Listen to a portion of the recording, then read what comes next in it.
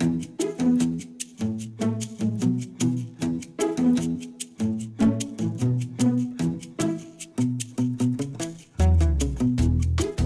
we are making these playgrounds. This is our playground and we decided to build it out of Lego, as you can see. And we made some models that can move, like this and this. I painted the road. I put the stones in the hill, and there's a flying fox. It's very long.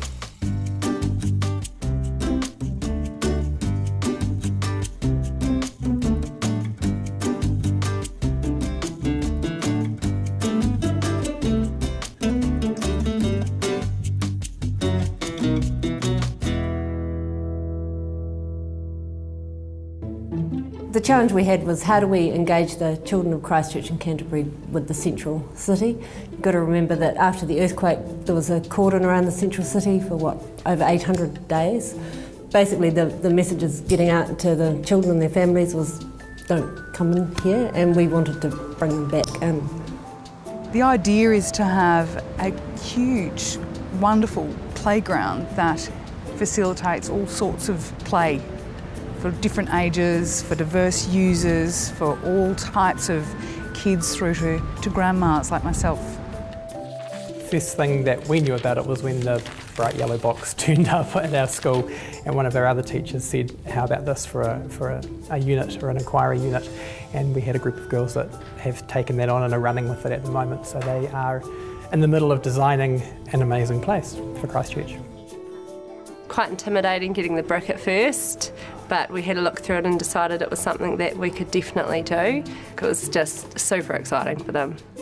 I think it's a fun idea. Get children interactive with designing and building Christchurch, because Christchurch needs to be better and stronger. It's really important that children have a voice so that they feel that they're connected to their city, that they have a reason to come back into the city. The children have a really great imagination, and if you're talking about playgrounds, what better audience can you ask than children?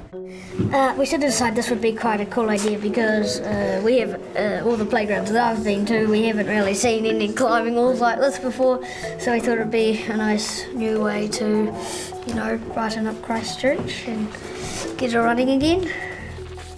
Looking at our city, we talked about playgrounds and what we really liked, and thought, well, here's an opportunity to create the best playground in the world. Let's just dream big. What would be really cool things to do? It's called Wonderland. It's quite a simple playground. We have a scooter track here. We haven't finished yet. My favourite part would be the dragon wearing sunglasses. They had some pretty hard asks. They were told about the site, you know, in terms of the location, you know, the size of the site, the kinds of activities that could be there, but then they were left with their imagination.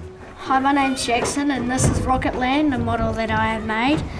Basically what it is here is a slide, a seesaw, and what I call a rocking car, which is you put a penny in and it starts rocking back and forth automatically. And we have a swing set here, a kart track, and you get off the vehicle and have an experience in the rocket. We're in whānau class, so lots of these things are mouldy things, like different kinds of swings. I've got a hill and I've got some picnic tables, just in case you want to have a picnic lunch. I'll say you want a duck. That's silly. We can't fit on a duck. A goose? A goose is a good one. That's big enough. I think it's just brilliant to give children of Christchurch a voice, actually. I just think they've gone through so many upheavals over the last couple of years, and so for the initiative of them to be able to have just dream big in such a big piece of property, it's an amazing opportunity for them to create their future here as well. Playgrounds are fun, and people like playgrounds, and there's not that many really cool ones here anymore. I mean, I'm from Christchurch, from Sumner. Everything seems to be about doom, gloom and rebuild, and it's the holidays at the moment, and I just see kids just doing nothing, and I really feel for them, and they seem to have sort of been missed in this whole rebuild. There's all this talk of creating an amazing city, and these guys here are going to be the ones that are going to be living in the city. So yeah, it's really important that they have a voice into it. They've been through some really horrible things, and I feel like the Amazing Place competition has given them an opportunity to see the silver lining, to kind of have a role in the what next and the reimagination of Christchurch and what it could be. We sort of figured that there wasn't many playgrounds or equipment that disabled could go on, so we've constructed it so that they could go on it and have the time of their life. So you climb up the stairs if you don't have special needs, or you climb up the escalator if you don't have special needs, and you land in the foot and you go through the big squishy tummy, and then you go into the mouth and sit down on your bottom and go down the big squiggly slide and finish into the sand pit. To be able to broaden them past what they know has been a big challenge, so that they're thinking about what might be possible rather than just what has already been. They Google Earthed the actual plot of land, and we put it up on the interactive whiteboard, and they started drawing things onto there, and then the creating and the planning. They've been writing letters to John Key, so there's just a wealth of amazing learning experiences that they've been involved in. The children have loved it from day one. They've loved having a project, going home, talking to their parents about it, finding what they could add, bringing resources into the centre to glue on it. They've loved it. Schools had to run an internal competition initially, so they submitted their 3 best at each year level. We had over 300 entries, and based on that we estimate over 6,000 kids took part in the competition. That tunnel just there, I designed that for it's a tunnel slide to your home. To your home? We've had ideas like the slide going to children's houses and then back to the playground so they could get there faster. We've had children decide that they want to look at the new buildings and see Christchurch rise back up. We have had a great number of submissions, especially in the early childhood. That's the area I'm in at the moment, and some real creative stuff from children as young as 3, 4, 5. It just blows you away, actually. Looking at a lot of cool ideas. Some kids have put it down into poster, some in models. Definitely a lot of cool ideas, a lot of stuff that can be used for a real playground. Got to say there's some stuff that I hadn't even thought of, so yeah, it's pretty cool. One of the things that's really interesting is that in designing playgrounds is that adults tend to, often they're a monument to self. You know, there's a lot of art, there's a lot of stuff that looks nice, which is really important, but there's no play. And with all of these designs, there's play, because that's what the kids want. Well, normally we get our brief from adults, the council employees, the council officers, their take on what they think the kids want. This time we're getting it from the kids back up, which is great. One theme I'm seeing is these kids obviously design during summer and they're really missing their pools. QE2's gone, Centennial's gone, water's a huge theme that's coming through. Well, there is one playground where a man does get burned alive in a lava pool, but you know, that's, I guess you make your own choice if you want to get involved in that kind of ride, but yeah, apart from that it's all been pretty cool. Yeah, there is a bit of doom and gloom in some of them. Yeah. I think if we leave it in the hands of the children, we're going to come up with some amazing things. It's just trying to pull out the trends from there, and there are some amazingly quirky ideas that just have the essence of something that could be pretty amazing. Everybody wants to win, but yeah, We're definitely going to win. yeah, totally. We're so going to win.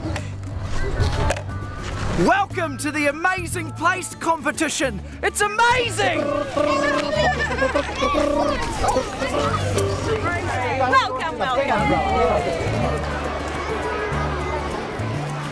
What an important day this is, because you've had a big say in creating one of the exciting projects that we're able to bring you as we rebuild and recreate our city. An amazing place, and that is what today is all about.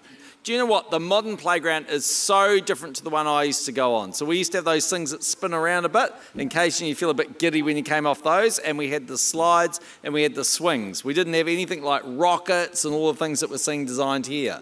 So your playground is going to be fantastic. So well done for all of you being in the competition. Right, so our first Early Childhood Education Services Prize. We have very highly commended Oxford Play Centre.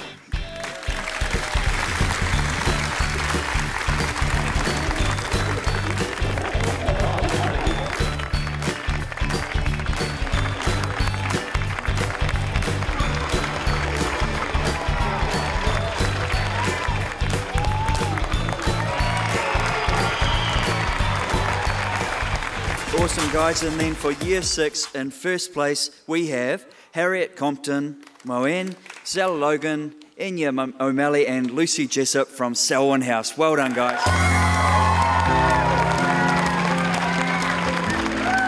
Now tell us about your playground. It's a Margaret Mahy Memorial Playground based on Margaret Mahy's books. Did you girls enjoy creating it? Yes. So it was just the three of you? Wow. Lucy Jessup, but she's moved to England. Ah. Now, thank you so much, girls, but that is not all. The judges were so impressed by your entry, they decided it deserved a special award. And I'd like to ask Margaret Mahy's daughter, Penny Mahy, to join us on stage and present a special prize to each of the girls. So I've got a very special announcement to make now, and that is I'm delighted to announce that the playground that has been designed is going to be named after Margaret Mahy. And just as Margaret Mahy's books captured the imagination of generations of New Zealanders, this playground will be a place for people of all ages to enjoy.